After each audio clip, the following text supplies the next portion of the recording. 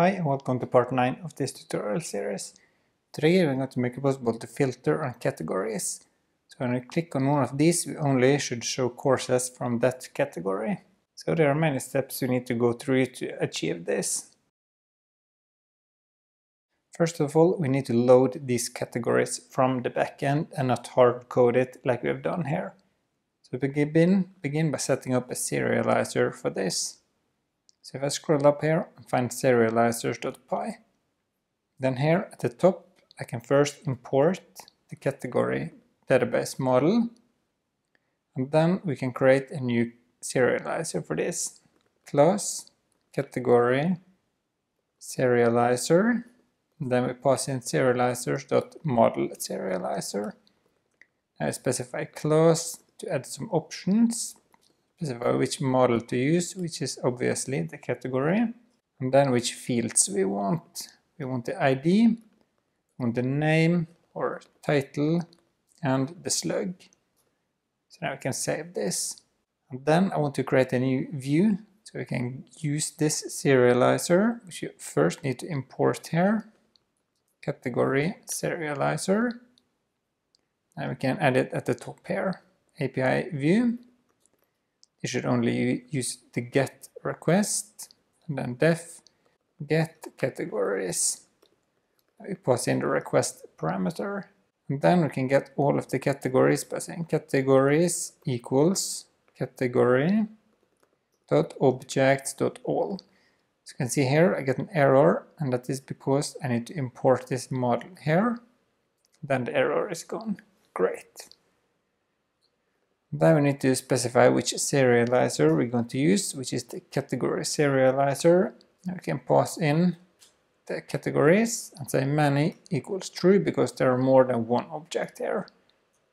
Then we can just say return response like down here and save. And then we need to create or add this to the URL patterns. So here below the get front page courses we can add path get categories / views.get categories and save. So now everything in the backend is ready for now. So now we can go back to or go to the front end courses.view. Then I want to begin by adding two more objects here. First a list categories or array, and then an active category so you can keep track of which category is active, null. And then down here in the mounted, we can do this before we load the courses. So you just set this to async and this to await, and also the same here, await axios. So this will not start before this is finished. Here we can say .get /API /v1 categories then response, create the fat arrow function. We can look at the result we get, response.data, and then we close that. So if we save now, go back here, refresh, then I get an error here, I get a 404. Try to go to categories. Okay, that's not the correct URL. So it's courses / get categories. I think it's the correct one. Yes, now you can see that I loaded down here. 3. Programming, design and UX. Great. Before I continue, I just want to say thanks to my Patreons. If you too want to support me, you will find a link to my Patreon in the description below. So now I want to take these and show them in the list here. So then we can here say this.categories equals response.data. So now we set them to this. I can scroll up and find here where I have hard coded them. And then here I can say li v-4 to a loop through them for category in categories. I get this error because you need to make this unique by using the vbind directive. v-bind key category.id, close that one, and then in here is the a, And we can just show the category.title. We can close that and remove these three. Save. So if we now go back, we still have these, but now they are loaded from the back end. Great. Before I continue, I just want to ask you to click like below if you enjoyed this video. This would make me really happy. And then when we click one of these, I want to set the variable active category to that specific category. And the same is if we click on this one, all courses, I want to reset it back to null. And I only want this to be is active if there are no active categories. So we can just move this on a separate line, like that, like that, like that. Just clean it up a little bit so it's easier to see. And then here is a v-bind :class. And this should only show is active if active category is false or doesn't have a value. And if we click this, we want to reset this. So v-on click, or you can also say @click as a shorthand. Set active category null. So I need to create this function as well, or method. So if I copy that name, scroll down, create a methods list here, and then here we specify the category, which also can be null.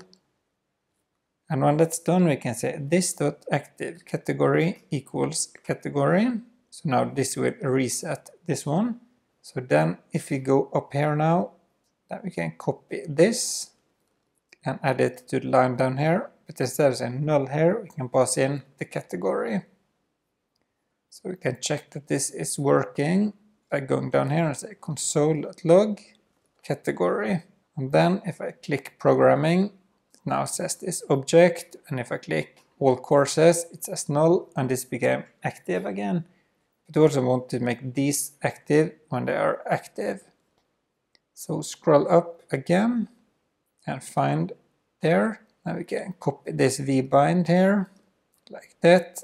But instead of saying this, we say that active category.id equals category.id. So if this variable's ID is the same as the one in the iteration of this for loop, then it will show as active here. Okay, there is an error. Okay, that did not work because there isn't a correct one.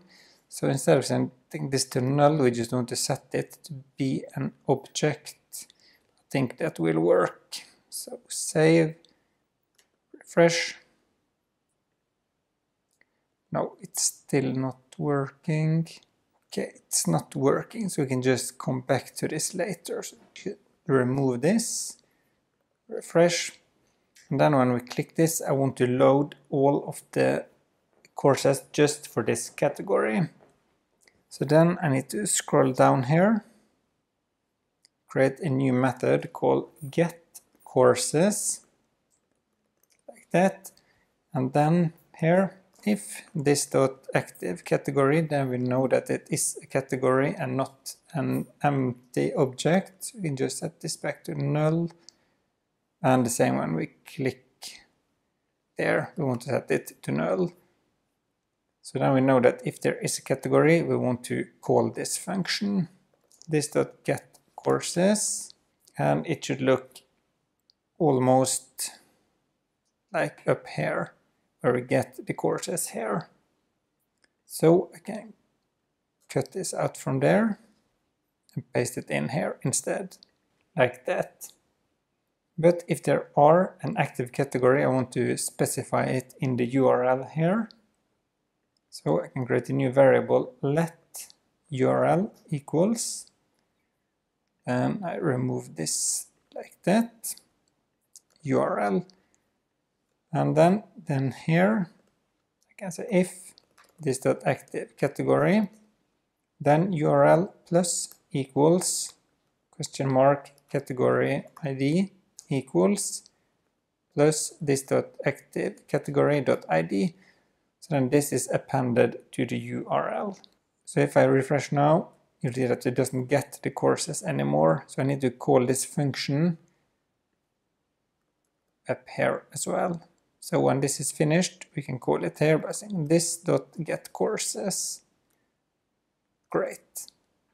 And if I click this now, and then I go to the terminal, you will see here that we want to get the courses from this category ID. So we just need to change the backend a little bit. So if you go to views.py, and then in the get courses, first I want to get the ID from the URL by saying category ID equals request.get category ID, and this can default to empty. And then below here, where we have gotten all of the courses, we can check that if we have a category ID, then we can filter them by saying courses equals courses.filter, courses, like that, categories __ ID, not in, equals, and now we can convert this to an integer, category ID. So now we check that if this ID is in the list of categories. This is the way you are supposed to filter a many-to-many field. So now we can save this, refresh. Now we still got all of the courses. If I click UX, I actually got none. Then I click design, then I get 4. Click programming, and I got 3. All courses doesn't work. And why didn't that work? Okay, now we still need to call this even if active category is set or not. That's why it didn't load. So refresh, programming, get these.